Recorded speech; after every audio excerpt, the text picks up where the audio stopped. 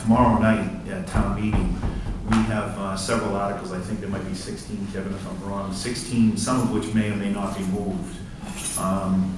If I had my way, we wouldn't move any of them.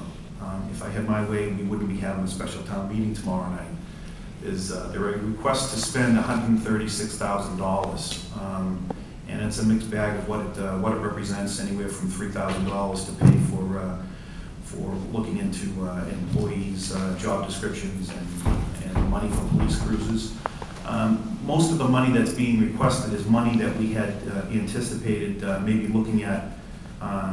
Back in April, we said we didn't have the money at that particular point in time, but if we did have money come the fall, then we'd have a town meeting and would consider whether or not we want to actually move forward. Now, here we are in October, and we have a town meeting scheduled, and there's $136,000 roughly that's available. And we have requests that fill that $136,000 that's available. But obviously, given the current economic conditions and what's going on in Washington and what's going on in our own neighborhoods, people are struggling, and it's going to get worse.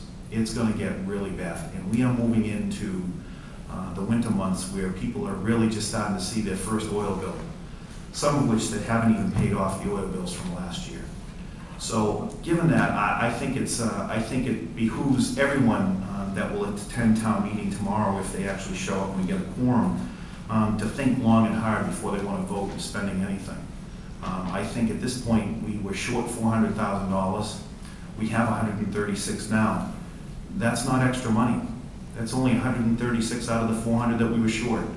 And next year is not going to be any better. As a matter of fact, if you listen to the radio and the news and you listen to the governor coming forward, and there's quite a good chance that I'd hate to think that they might come back to take some of the state aid that they already promised us, but who knows? But there's not going to be more money next year. I tend to believe that there's probably going to be a lot less for us from the state, and we're going to probably end up having cuts. So to spend this $136,000 now is wrong, and we should hold off.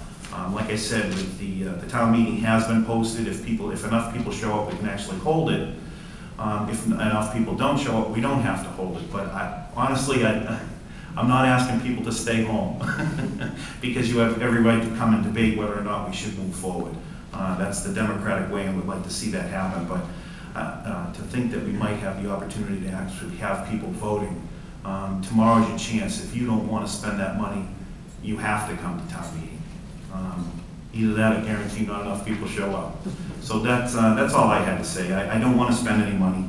It's not a good time. We need to think about the future, and there's nothing on the warrant that would be spending money on that's crucial or critical to the operation of the town. So let's see what happens tomorrow night.